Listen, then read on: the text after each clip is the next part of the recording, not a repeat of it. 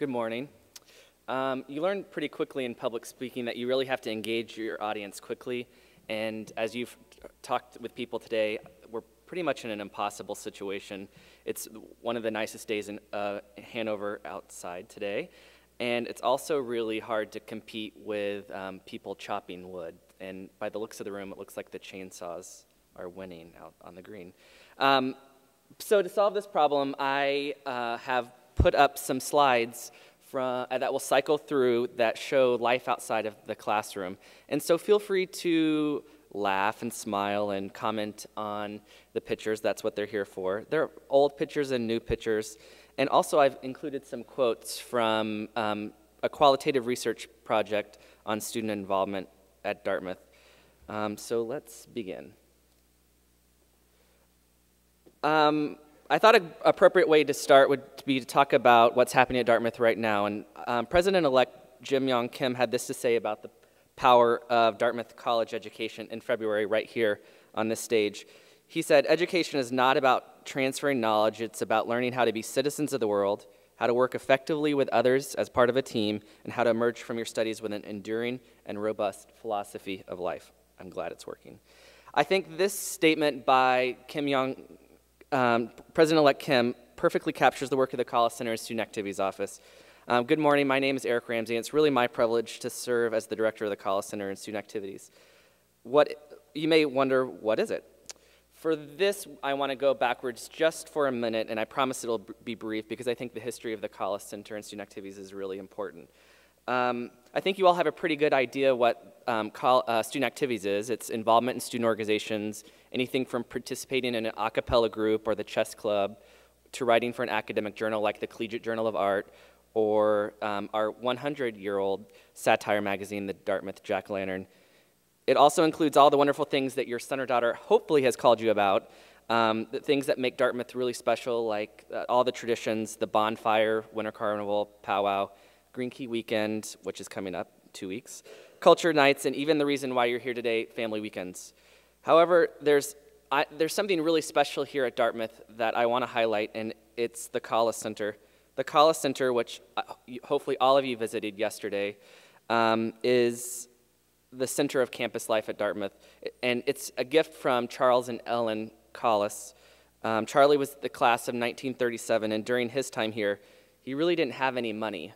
And he wasn't a part of a fraternity, and when he left Dartmouth, he wanted to create a place where all students would feel welcome and could create new ideas and experiment, and where the amount of money that you had didn't really matter. And it was flexible and open enough to embrace all people and all ideas. In 1979, which is quite a while ago these days, he made the commitment to Dartmouth to create this space, and he transformed part of the 77-year-old College Hall, which is right across the street, to create space designated solely for students. In 1992, he changed the entire building and transformed the entire building to be a student center, and College Hall was renamed at that point to be the College Center. It really, in that time, has become a home away from home for many Dartmouth students, a laboratory where students can try out new ideas, and as the name of the largest room suggests, which you hopefully saw yesterday, a common ground for all students. To give you just a glimpse of the place and our work, College Center and Student Activities houses 147 student organizations, 8 governance groups, hosts hundreds of events a year, and College, just the little building right across the street, had 1.5 million visitors last year. And that is being in the middle of nowhere, New Hampshire. So I'm sure you've heard that from your students. But most importantly for our conversation today, that frames our conversation, we have 6 core values in the College Center that I want to talk about that guide the work of our office and hopefully will help guide some of the conversations with your students and what they can learn in their out-of-class activities. Our core values are discovery, connection, community, innovation, excellence, and balance. I want to leave a message with you all here today that we can work together in helping students achieve some long-term goals. I think you'll find that it's pretty obvious to choose and pick out which things are short-term benefits of involvement in student organization. They're meeting people, developing and planning and organizing skills, and following individual interest. However, since I have only 10 minutes, and it's quickly going by, I want to speak of some of the longer-term benefits gained in involvement. Let's start with discovery. As you all know, every student here is remarkable, and your student is remarkable as well. They come here with such wide and divergent experience and interests, but that isn't enough. Discovery means, for the Collis Center, trying something new, seeing something for the first time, wrestling with a problem, and operating successfully in an ambiguous situation. As you talk to your student, I ask for you to ask them, what are they doing? How are they stretching themselves? How are they experiencing something different? Encourage them to try something unexpected and new. The 4 years here at Dartmouth are magical, but as you know, they go by quickly. And one last favor, as they experience these things, often comes with it dissonance and conflict.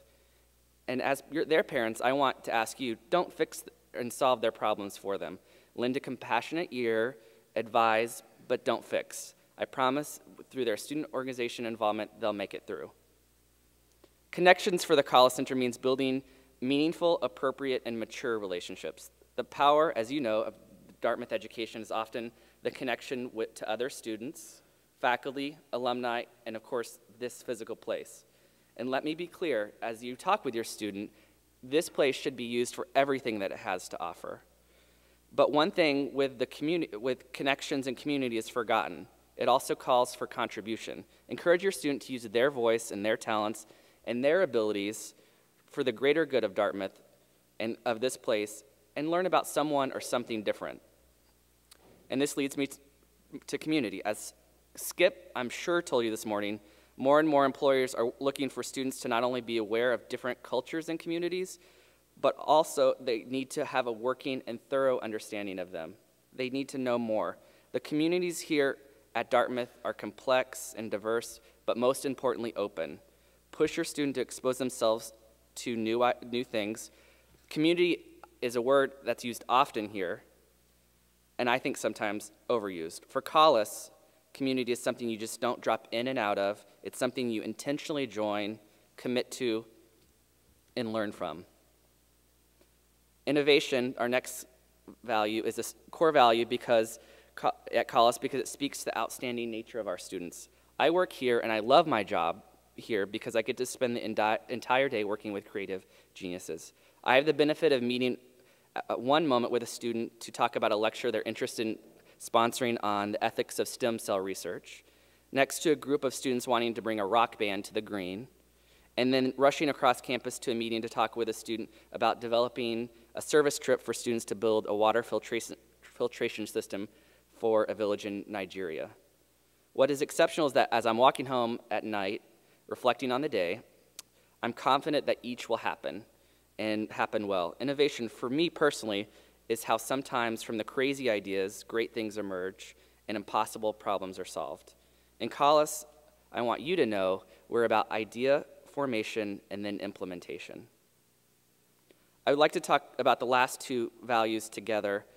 How many of you, with your student on the phone or by Blitz, they say, Mom and Dad, I'm so busy, I'm in the middle of midterms, I have a meeting with a professor at 9, then I'm going to my dean's office hours, and then I'm headed to Collis for a student organization meeting, then I'm going to work on my writing homework, and then I'm going to have breakfast. Well, actually, here, for some students it may be lunch, but you get the point I'm trying to make. Life at Dartmouth is more than work hard and play hard, and I'm sure you've heard those words. Yes, those are important parts of the community, but don't let your students spread themselves too thinly. The stress of this place is enormous, and what you should know is that much of it is self-imposed. Think about it. If all your student is running from one place to the next in order to get as much as he or she can crammed into one day, and thereby on their future resume, they are not excelling. Excellent work requires time, patience, and dedication. They shouldn't be involved in 10 organizations. What organizational involvement can teach is interpersonal in nature, and it should be deep. Scratching the surface in many things doesn't communicate to educators, future employers, our graduate schools, persistence, challenge, and again, can't emphasize this enough, commitment. Please, as a favor to me also, please talk with your student about the amount of sleep they're getting. Late nights and the rare all-nighters are sometimes necessary here, but Dartmouth students need more sleep. Encourage them to take the night off once in a while and get a full 8 hours of sleep. And finally, make sure they're eating well. As you all know, and contrary to what your student may tell you sometimes, we have some of the best eating and dining options in the country here. Make sure they balance their meals. So the clock is ticking for me and I have to wrap it up. I hope that I've sparked a couple of conversation points for you and your student. I hope our core values in the College Center and student activities can help you in support of your student. And please know, as everyone has told you, there are a wealth of resources here at Dartmouth. And if you ever need my assistance, please feel free to blitz me. I'm sure you know how it works. Or my phone number can be easily looked up. And also, I would love to speak with your student, so feel free to send him or her my way. My office is on the 3rd floor of the College Center, and I look forward to hearing from you soon. Thank you.